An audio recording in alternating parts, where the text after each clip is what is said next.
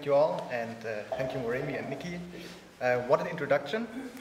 I also want to use this opportunity to thank the Rachel Carson Center for hosting us, and obviously all the Landhaus Fellows for many fruitful and controversial discussions at the Landhaus.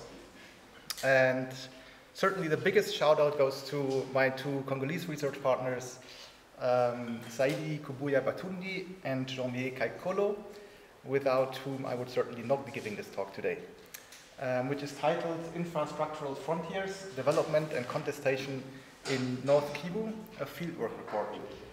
And as the title implies, this is a fieldwork report, so please keep that in mind, as it's not going to be very theoretical, but more empirically grounded. My presentation follows this outline. I'm going to start with a short introduction to North Kivu.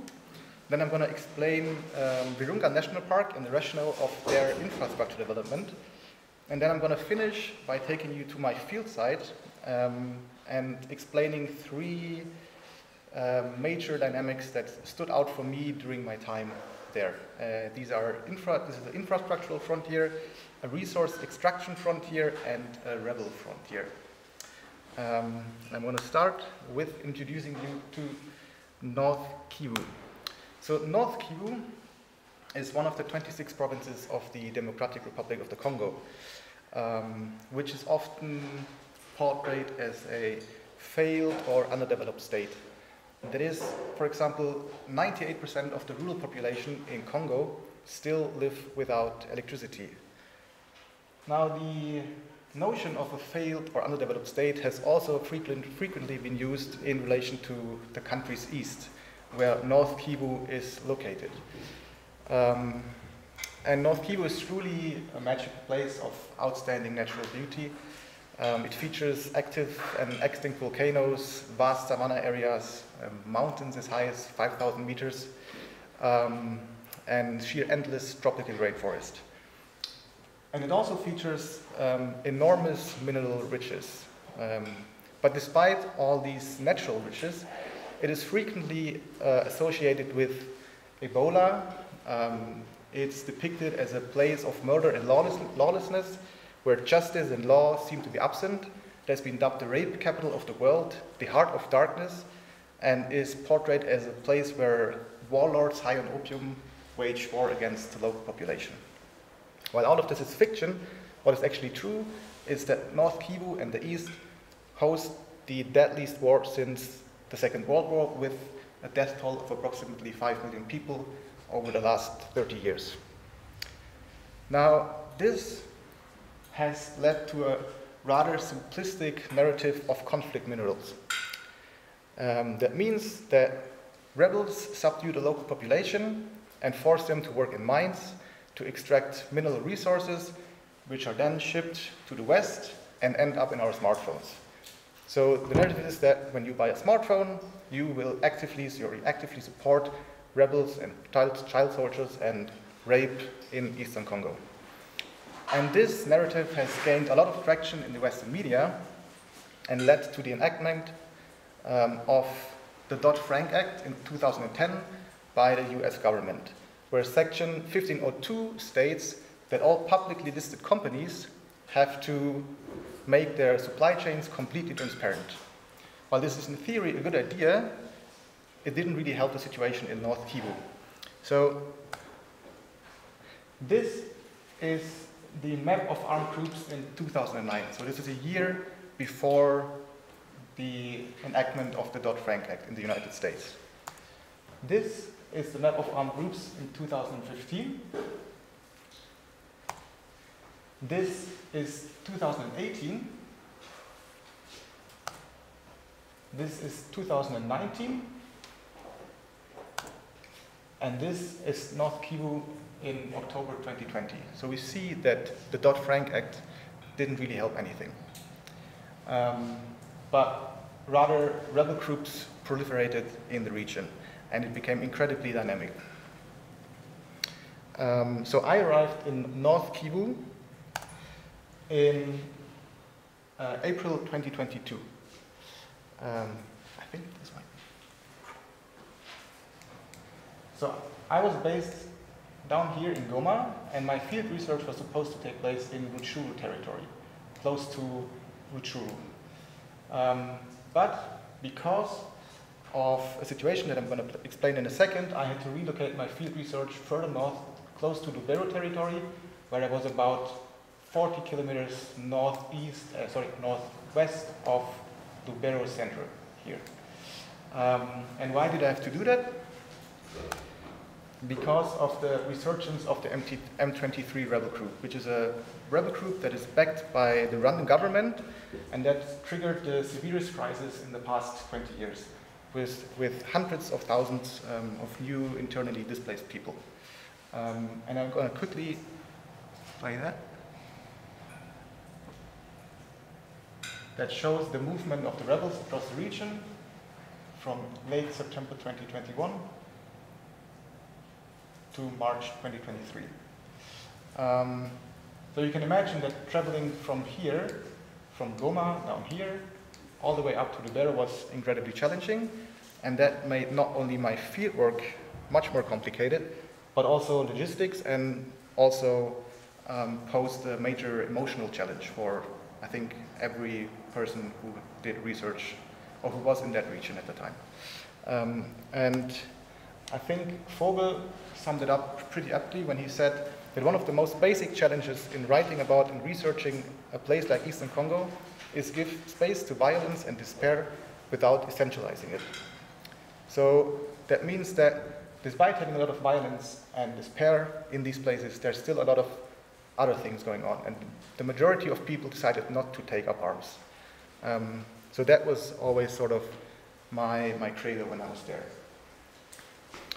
And with that background, we're going to jump to Virunga National Park, which recently embarked on a development trajectory that is premised on infrastructure development.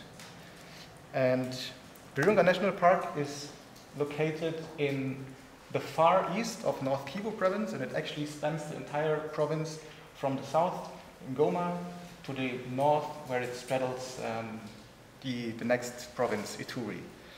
And similar to the entire region, also Virunga is suffering from protracted violent conflicts, from natural resource trafficking and deforestation, mainly because of subsistence agriculture and charcoal production, which is the most dominant source of energy in the region. Now, to counter these dynamics, Virunga has decided to invest in infrastructure. And the park management says that by improved road infrastructure, new industrial parks, and the electricity generated by 8 hydropower plants, which are intended to create jobs in value chains of the agro-industry and improve food security for communities in and around Virunga. Then the second point they claim is that young men of local communities who have thus far enrolled in armed groups that trouble the east of the country will refrain from violent actions as a consequence of better economic opportunities.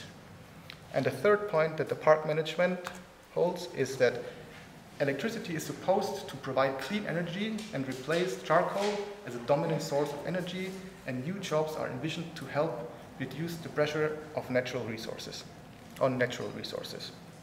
So keep in mind, this is what Virunga National Park claims. And these projects are largely funded by the European Union and foreign private investors, such as, for example, Howard Buffett, the son of Warren Buffett.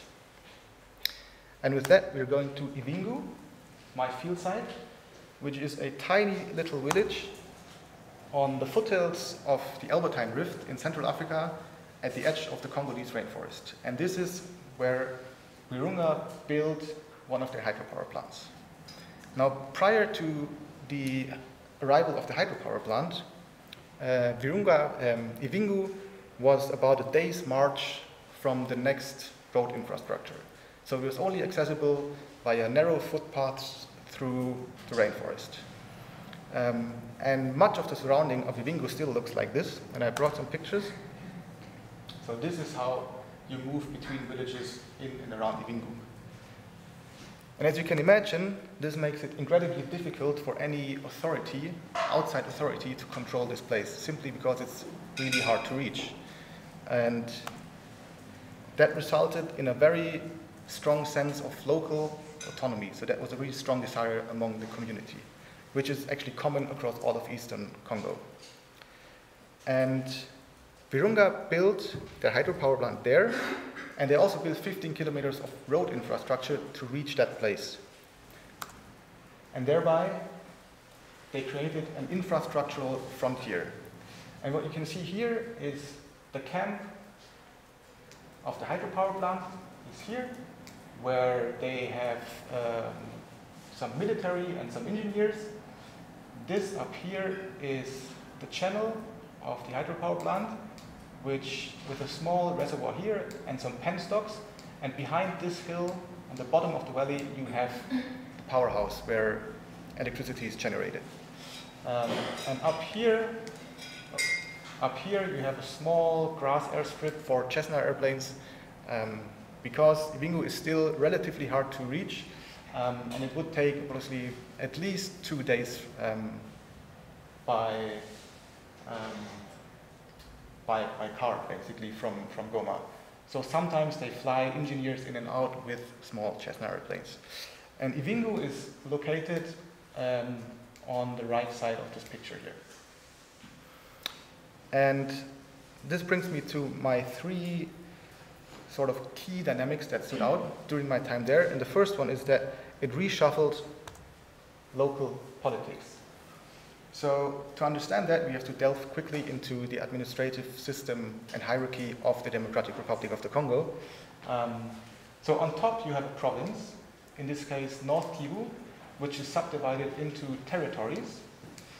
And territories are the last territorial entity which are part of a deconcentrated state administration. That means that you have elected representatives which govern these territorial entities. Now below, you have a chefferie, which is subdivided into groupements, and so on down to the village level. And these are not part of a deconcentrated state administration, but of a decentralized customary hierarchy. And they are governed by customary chiefs, local chiefs, which usually come from autochthone famille royale, royal families. And they are the traditional guardians of the land. That means that land is not private property, but land is communally held, and it's administered by a traditional chief.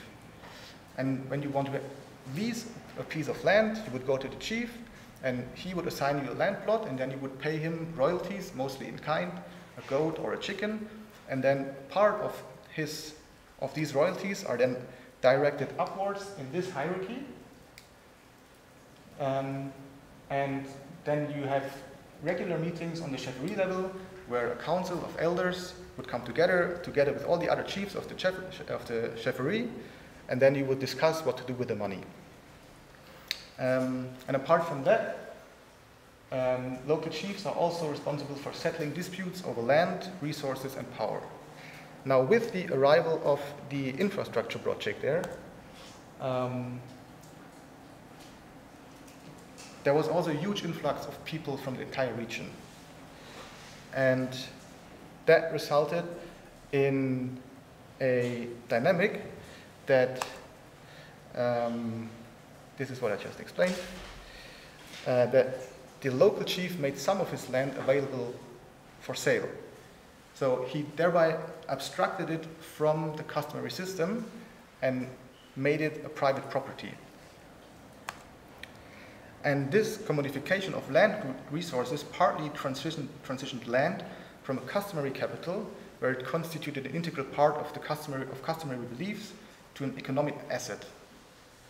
And this was sort of exemplified in one quote from a villager who says, "To get the field is a matter of seeing people who have large areas," and he's referring to private landowners, "and see if they have a small hill, and then you're going to give 100 francs Congolais. Here at home, 1 field per year, we give a goat or a hen or a rooster. But on the fields where we give hens, there they can chase you away at any time. So what he says is that customary chiefs have begun to chase or to revoke land use rights from people in order to sell it to private landowners. And villagers then decided to not lease land from customary chiefs anymore, but from private landowners, and thereby also their rents are going to private landowners, and they're not staying in the customary system. So in that way, the whole customary system became completely degraded. The second aspect that stood out was a sort of resource extraction frontier, mainly through agriculture. Here we see a woman which is clearing land, so she's clearing primary forest in order to cultivate the land afterwards. Also, a lot of businessmen came to Ivingu and bought land for timber extraction, and that land is then transported to larger cities in the region. And we also saw an increase in gold mining. This is a gold mining pit close to the river, and what you get at the end looks like this. So you have a piece of gold or some sand of gold here. And with all that, we haven't spoken about what happens to the electricity. So all the villages around Ivingu were still not connected to an electric grid. And why is that? Because the national park, Virunga, they asked for a price of $153 for a simple grid connection. Now, when you live off 25 cents a day, you can imagine that no one can actually afford that. Then the next plan was to connect that grid to larger cities in the region, but they didn't get the concessions. So now what do you do when you have 14 megawatts of electricity in a very remote place? What you're looking at is a Bitcoin mining farm. So they started to mine Bitcoins there. And this was partly funded by the European Union. And that brings me to the third aspect that stood out, and this is the rebel frontier. So I brought this aerial shot of Ivingu. So you have two more villages, Mansamba, Kambale, and Sumbo, which are located deep in the forest.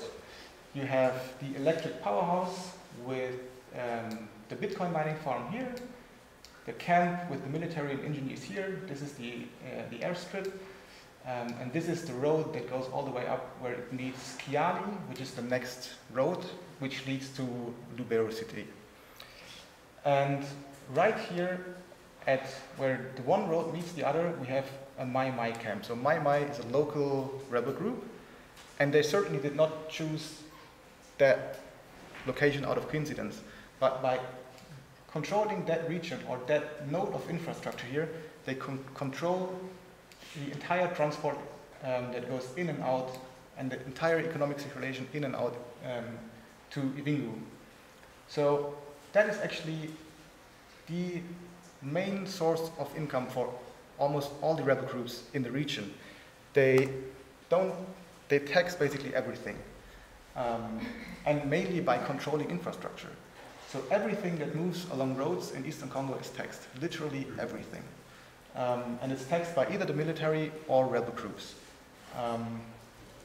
And this is also, why would you control a territory that is so difficult to control because of a very difficult terrain, basically, when you can simply control infrastructure and you can control the entire supply chain. So this is really the principal source of revenue for rebels. Now, what stood out in Ivingu and what was exceptional is that they did not only control the infrastructure, but they also started building infrastructure themselves. So we have one rebel down here who supervises this construction site, which is a basically forced labor, where they forced the surrounding villages to work for them and to expand the infrastructure that has been built by the national park. And why did they do that? Because with that, they increased again circulation in the area, economic circulation, extraction of resources, and that was taxable income for them. So rebels would hardly go to a mine and tax a mine or control a mine. They control infrastructure. And infrastructure, in the case of Kivu, also enabled them to control the population more directly. For example, they went into the village, in this case Kivu, which was close to the road. They assigned one villager and handed him, let's say, 200 tokens, and each villager had to come to this villager and buy a token. A week later, the rebels would come again and control each household for tokens, and if you don't have a token, you will get punished by the rebels. So this is an additional source of income for rebels, and it's, in my opinion, closely tied to making this place accessible via infrastructure. And with that, I want to close my talk, coming back to the idea of also maybe a authority or frontier authority, or authority frontier, with showing that infrastructure is also a frontier of authority, which is sort of exemplified by this quote from a woman in the village. And she said, "When there is war," and she was pointing to the hills of the Vero, "before going to hide in the forest, we prepare some food. The children eat, and then we go to the forest. The rebels move mainly at night. We left the forest around 10 a.m. to come and get food to eat during the day. After eating, we went back to the forest again. And often there was rain. These are places where there are thorns, and we seek where there is shade. And that is where we are hiding. There are no houses, we carry bags." So she actually explains that by moving away from infrastructure, she's also able to elude control of, in this case, rebel groups, but you could say more general authority. And with that, I want to thank you for your attention.